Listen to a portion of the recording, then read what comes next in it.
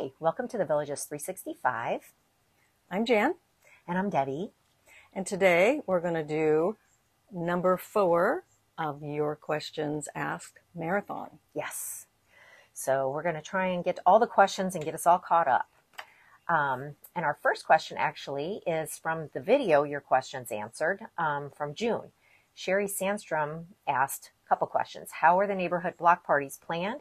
Do you need a special permit to have bands in their garages or driveways? Are all neighbors invited? Are food trucks permitted? And what is the process? So I have looked it up and I don't see that anything is required, right? No. And people have singers and bands in their driveway. I don't think you can block off an area, but a lot of people have a cul-de-sac in there, and a lot of times they'll have a cul-de-sac party, so it doesn't really impede the traffic. Yeah, in fact, affects traffic. And also there is a noise ordinance at 10 o'clock. So, and most people are pretty much done. It's by then, right? We're tired. And that was, and as far as how are they planned, when I responded to this initially, so I live on a street. There's 2 cul-de-sacs actually on my street. So anyway, you always have somebody usually in the neighborhood that's the organized person. So they have all of our contact information, our emails and phone numbers and stuff. And she's real good about even just updating everybody as people move in and out and things change. But anyway, so they will decide. And when we first moved here, our block actually had a block party every month, not every week, every month. And for some of the neighbors, it got to be a bit much.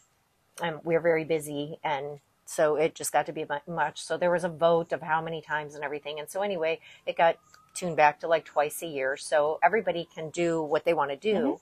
That happens to be what our neighborhood does now, or our block does as far as that goes.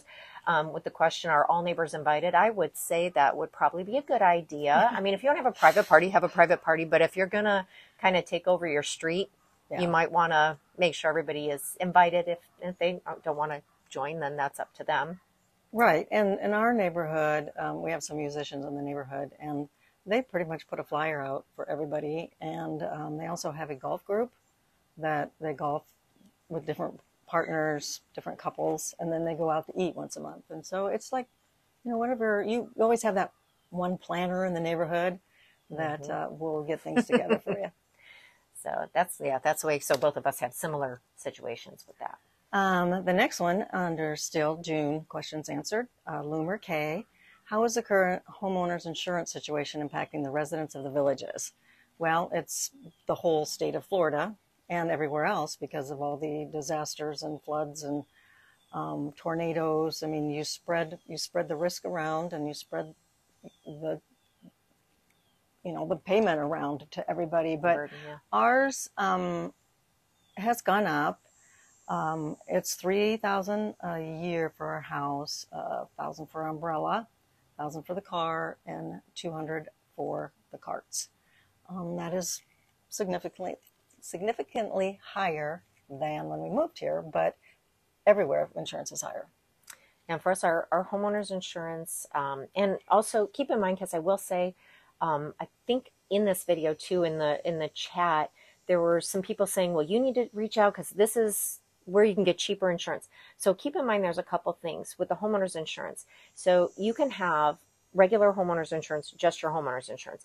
Mine is actually relatively cheap, I would say. The breakdown, I think of my insurance is about $2,200 a year. But when you break that down, of that, like $900 of that is hurricane. And we also have sinkhole coverage. So that increases it also. So it depends on the type of coverage. So I kind of hate when people put out just a blanket statement of, like $2,200 is ridiculous. You can get it for $800 over here. Well, maybe, but you also want to make sure you've got the correct coverages. I mean, we also have, I think, like a $500, $1,000 deductible. Our deductible is very low. If we chose to, we could bump that to $5,000 or $10,000 and reduce our premium. So when you're asking the question, it has definitely gone up. But when you are listening to others, just make sure you're comparing apples and apples and that the coverage is the same, because I'm pretty sure that when somebody said, I think that the quote was like $800 or something for homeowners insurance. Well, technically that kind of is my homeowners insurance too, but we have the hurricane coverage as well. And you can opt for yes or no on that. My thing, I'm paranoid. I'm always like, well, I'd rather have more coverage. I'm the insurance agent's dream. I'd rather have more coverage just in Yeah. case. Well, and if you upgrade your house, I mean, we built on, made our house bigger, redid the inside, so it's worth more. And so we called and to replace this, if it burned down, there's no way the insurance would Cover what you have. cover it. So Yeah. that's why our insurance went up also. Well, and the replacement cost, even if your value hasn't gone up, the cost of building supplies, the cost of, so even if you had a $200,000 house that maybe 5 years ago cost $200,000 to build, Yeah. today, even if that house didn't go up in value, but the cost to rebuild it is higher because the expenses have gone up. And we haven't switched our insurance because we have sinkhole, and I don't think they offer that anymore. Yeah, it depends on where you live. So it's just a good question. If it's important to you, just ask, because at a time they wouldn't do it north of 460 or north of 466. And then they said, well, yeah, we will. And then there were some exceptions. And well, if you had your house for this long. So anyway, just ask the questions. But just be careful when you're hearing people say they've got cheap insurance, because they may, but may not have all the same coverage. Yeah. And I think that when you're dealing with a lot of older drivers, that's why, because we didn't have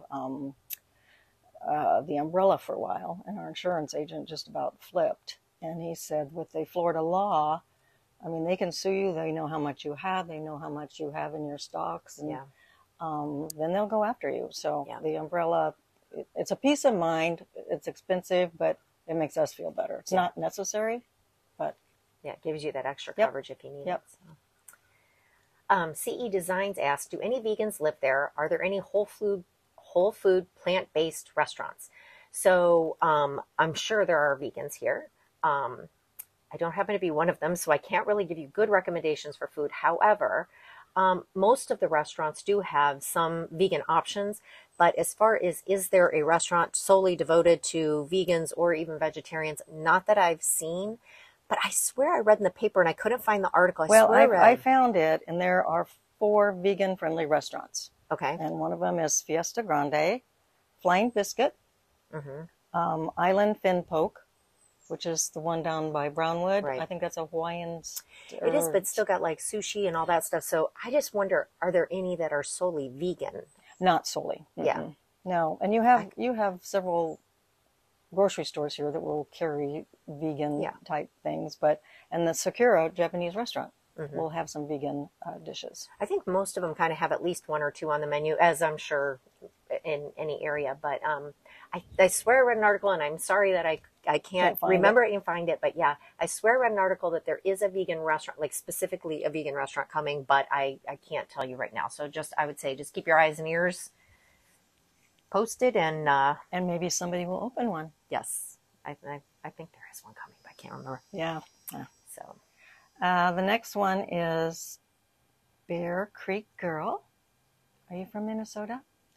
Are there accommodations there for handicapped golfers? And there are. I was going to take a picture of that cart, and I didn't get it done. We've been gone. But there are some carts that you can drive onto the green. The chair swivels, and you can stand up, or you can hit sitting down. You just need to tell them that you're coming when you're doing your reservation, because I think there's 2 of them around here anyway that they kind of go back from Tierra to here, and we see it out here quite a bit. There's a couple guys, little single carts, and they're very, and they can go. That's very cool. I mean, that's the first time I've ever seen that, but I thought that was amazing that people that have some physical limitations are not letting them hold them back. Right. So that's they amazing. love golf, and they're going to continue. Yep. So that's awesome. Stephanie Ewert asked, are there any areas in the villages that do not allow long-term rentals or short-term rentals? There are decks and bylaws with each and every neighborhood. So when we did our, I can't remember the name of the video, it was with our realtor, with Kim. And she had mentioned that there is a neighborhood in Fenney that rentals are restricted in the decks and bylaws. So what I would tell you is to just ask, if you're looking with a realtor, or if that's a big concern for you, when you reach out to the realtor, say, I would like to live in this section, and are there any neighborhoods that can restrict rentals. The realtors would be a much better, because we would have to look through every single set of decks and bylaws. And there's in a bunch. here. I've tried Yeah. that, looking up weird. There's too many deed neighborhoods. restrictions, but Yeah. there's a whole list of them. But so that would be your best way to find that answer, is through a realtor. Yes. The next one is from Mark Schmidt, and I know who you are. Can a person be ticketed for walking on the wrong side of the road in Florida? No, Mark, they cannot. But I suggest, and I think I've said this a million times, not a million, but you want to walk toward traffic here. We don't have sidewalks, but you can see what's coming, and some people are distracted, and some people might not know how close they get to you, but it is recommended that you do walk towards traffic. Well, I think it says, like, when he says, can a person be ticketed for walking on the wrong side of the road? So are you talking about going toward the traffic, or are you saying if you're walking with the traffic, can you be ticketed? Because you are supposed to walk. Vehicles go with the traffic. People go against the traffic. Walkers go against the traffic. Right. So, but I think Mark was being a smarty. Still love you, Mark. Hi, Mark. I don't know you, but I love sarcasm. He's our vocal coach. And Dana Carol Herman asked, why do people get fined for feeding birds in Florida? So it's not actually even just birds. You can get fined for feeding the gators as well. The idea in general is leave wildlife alone. If you feed wildlife in any area, like think about your squirrels and stuff. People put up bird feeders, and if the squirrels know that there's food in there, then they hang around. If you don't have a bird feeder in your yard, you probably have a lot less squirrels, that type of thing. And so the idea is to let them be self-sufficient. Let them work how God intended them to work, which is get their own food and feed themselves, because then all of a sudden, if people weren't around to feed them, they will literally starve. Well, yes, if they're used to coming to your bird feeder, or if you're putting out feed, and especially it's the sandhill cranes. There are some birds that are protected, and that's where you get fined, and like the gators also. And those sandhill cranes, they know where you live, and they'll peck. They will peck your screens, and they will. If your car's out there, they look at the reflection. They'll scratch your car. I mean, you just don't want them tame. That's now, like you said, that's not how God intended birds and wildlife to be. So that's just. But that's why. Yeah. Yep. From Can You Still Love the Villages? Lois March asked, why do they need high schools if they don't allow children to live there? Well, that's to attract people to work in the area, and they're great schools. It's a charter school. You work in the villages, no matter what job it is, your kids can go to the school. And Eastport, it's not Eastport, it's Middleton, is making a family-friendly development. So you're closer to the, like if you're a doctor, if you're a waitress, if you're, no matter what you are, you're not driving from Ocala, you're not driving from, you're right here in the villages, and your kids can go to a very, very highly rated school. So it's pretty smart, actually. Yeah, it was a very smart idea. Cynthia Amatrano. Where are you from in Minnesota? And I'm like, no, I'm not from Minnesota, but we did have cabins in northern Minnesota. My grandpa he built one, in the 30s, I want to say. So my mom went up there as a little kid, and I went up there as a baby, and that could be why my skin is so tan and the way it is. But it was Lake Washburn, and we sold them maybe 20 years ago, 15 years ago. But beautiful area. I love Minnesota in the summer. And then from our Did You Know in June, Kathy TCO asked, how do we contact the 2 storage sites you mentioned? So those were the ones that I had spoken about, were the ones that were owned by the villages. There's one in the Spanish Springs area off of El Camino, kind of by the hospital-ish over there. And then they've got another one, which is on Rolling Acres, which is behind the woodworking facility there. And those are both you would contact, as with a lot of things in the villages, district.gov.org. But her phone number, the phone number for them is 352-753-4508. And they're very helpful. It depends on the size of your vehicle. And people do store RVs. They also store boats. They store just cars over there. So depending on what you're looking to store, there is availability. There's probably less of the bigger sites. So if you have some 45-foot RV you're trying to store, you may end up on a waiting list. But anyway, so that's how you would reach them. Okay, our last one from Did You Know June, Charles Bartholomew. Fishing and TV, anyone ever catch a gator? Well, I have not heard of anyone catching a gator, but I do know a gator caught a dog once. I personally wouldn't fish in a pond with, I know gators are in there, but there are a lot of people that do fish, and you see them all the time over on the way to your house.